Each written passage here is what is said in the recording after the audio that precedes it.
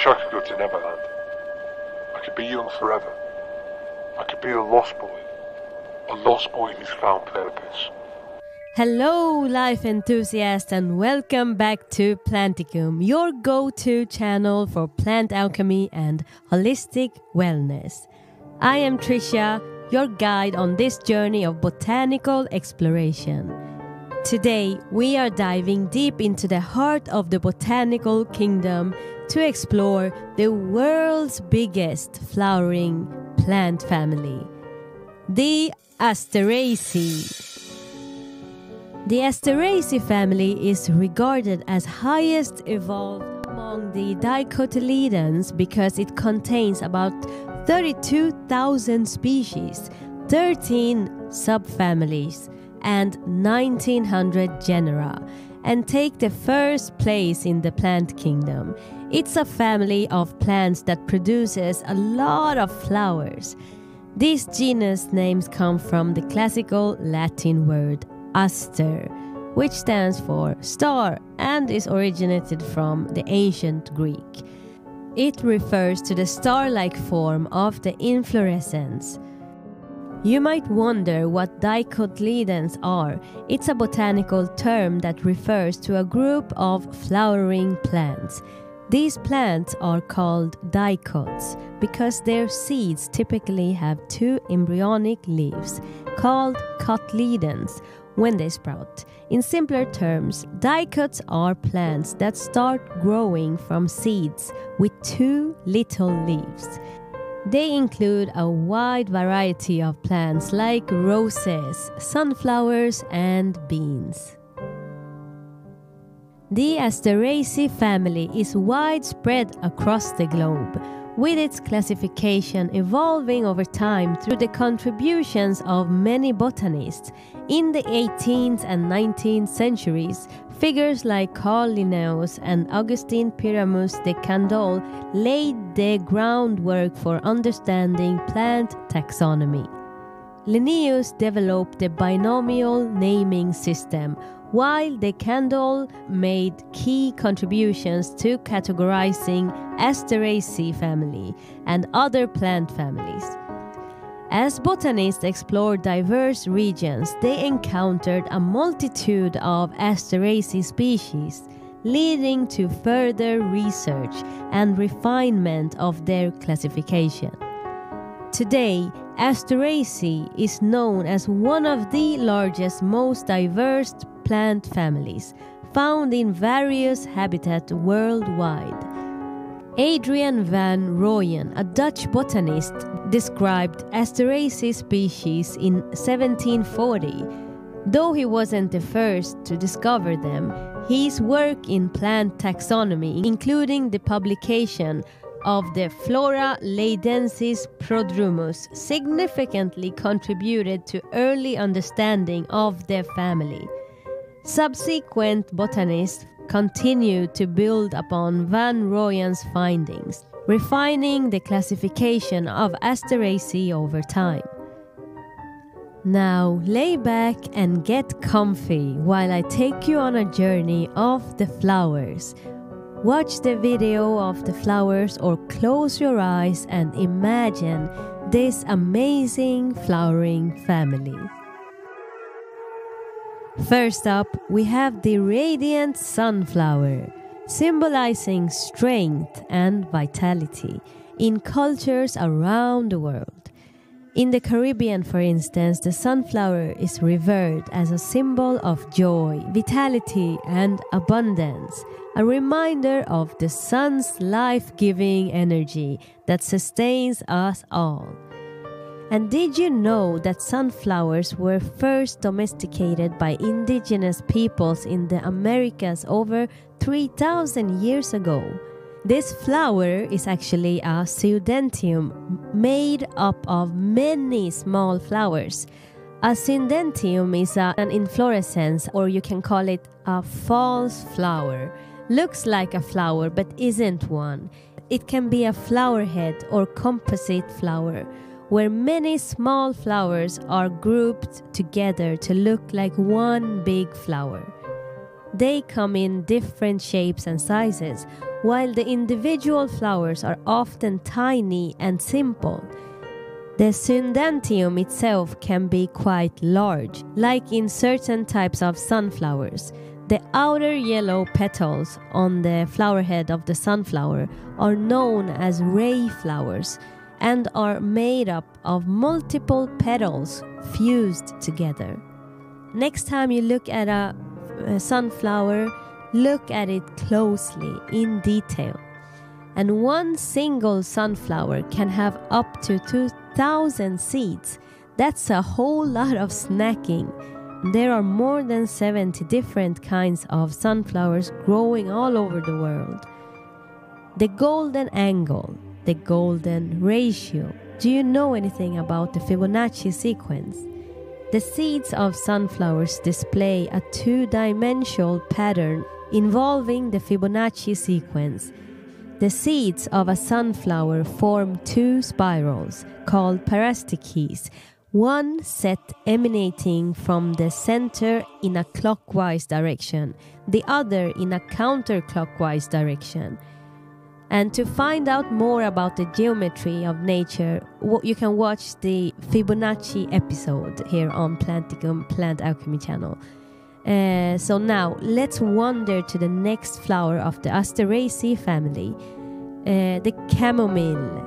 Chamomile flowers resemble tiny daisies with white petals surrounding a yellow central disc. The chamomile plant is very resilient and drought tolerant. The whole plant has a sweet apple-like fragrance, and chamomile is known for its calming effects, and it's often used in teas to promote relaxation and reduce stress. Chamomile has been used as a medicine for thousands of years, dating back to the ancient Egyptians, the Romans, and Greeks. Its delicate flowers are a staple in many traditional herbal remedies still today. And let's not forget all of the essential oils extracted from the chamomile plant. Roman chamomile, German chamomile, all of these are famous essential oil derived from this plant that has been used for centuries. And these oils are beneficial for treating skin irritations and improving skin tone. Also, adding a few drops of chamomile to your regular shampoo can help soothe an irritated scalp, enhancing hair health. So, great nature. All right, let's continue. And this one, guys, this one is a powerful one. The Echinacea purpurea, commonly known as purple coneflower, is another member of the Asteraceae family, prized for its immune-boosting properties. The Native American tribes have long used Echinacea to support overall health and well-being. This beautiful flower isn't just a garden favorite, it's been used for centuries for its medicinal properties. One of the primary benefits of Echinacea is its ability to support the immune system. It contains the compounds like acanthosides and polysaccharides, which help stimulate the immune response, making it a go-to remedy for preventing and treating colds and flu. But Echinacea isn't just for the sniffles. Its anti-inflammatory properties, thanks to compounds like alkaloids and caffeic acid derivatives, can help ease symptoms of arthritis and promote wound healing when applied topically. You will also find Echinacea in antioxidant supplements because it's packed with compounds like flavonoids and phenolic acids, which help fight off free radicals and protect your cells from damage. Whether you are looking to boost your immune system, ease inflammation, or just stay healthy, Echinacea might be just what you need. But remember though, it's always a good idea to consult with a healthcare professional before starting any new herbal regimen. Another amazing flower is the dandelions, which hold magical wisdom. whispered by the wind of change.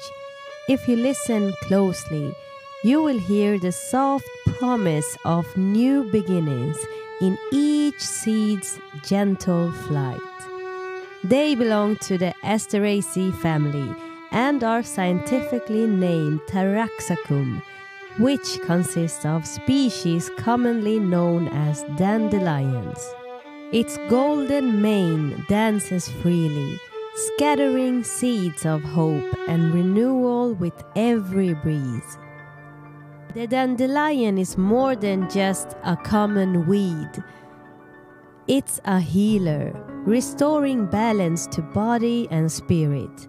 Its root holds detoxifying properties, gently urging the liver to cleanse. This resilient perennial thrives in parks, in gardens and meadows.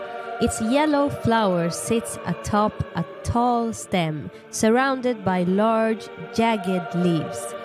But beneath its unassuming appearance lies a wealth of culinary and medicinal benefits. Every part of the dandelion, from root to blossom, offers nourishment and healing. Imagine enjoying a crisp dandelion salad, a refreshing dandelion and burdock soda, or the earthy flavor of dandelion root coffee, packed with vitamins, minerals, and antioxidants.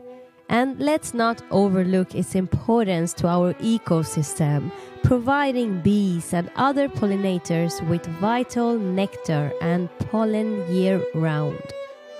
Some other common flowers known that is included in the Asteraceae family include the daisies, the chrysanthemum, the dahlias, asters, marigolds, zinnias, black-eyed susans, cosmos, the cosmos bipinnatus. It's so beautiful, it's magical. All of these flowers are adorning our world, this planet, so beautifully. Are you looking at the flowers? Now it's the blooming season, springtime.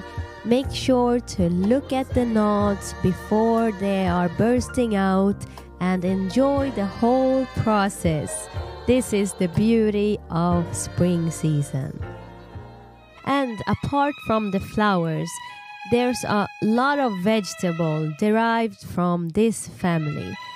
The common lettuce, the edible leaves that are eaten in salads, the artichoke, which is a thistle in the family Asteraceae.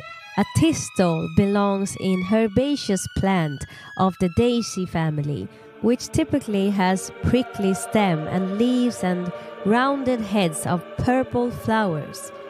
Celtic cultures believe the thistle symbolizes devotion, bravery, and determination and strength. In the Basque region of France, the thistle represents protection and is hung on front doors. And in Romania, the thistle is a good luck charm. Many pagan cultures believe the thistle has magical properties. And then we have the chicory. Common chicory is somewhat woody, perennial herbaceous plant of the family Asteraceae, usually with bright blue flowers, rarely white or pink. Native to the Old World, it has been introduced to the Americas and Australia. And then we have endive or endive. You pronounce this as you want, French style or British style. Has a crisp texture and a sweet, nutty flavor with a pleasantly mild bitterness. Then we got the sunchoke, or also known as Jerusalem artichoke, which are tubers that have no actual relation to artichokes and are commonly grown in North America. It's a member of the sunflower family, Helianthus tuberosus. These are just a few examples, as the Asteraceae family is incredibly diverse, containing a wide variety of species with different characteristics and uses. As we marvel at the beauty and abundance of the Asteraceae family, Let us remember to honor the wisdom of nature and cultivate a deeper connection to the world around us. After all, in this grand tapestry of life, every plant has a story to tell and a gift to share. Thank you for joining me on this journey through the Asteraceae family. Remember to nurture your connection with nature and embrace the healing power of plant. Until next time, stay rooted in wellness and bloom with intention. This is Trisha signing off from Planticum. Blessings to you all.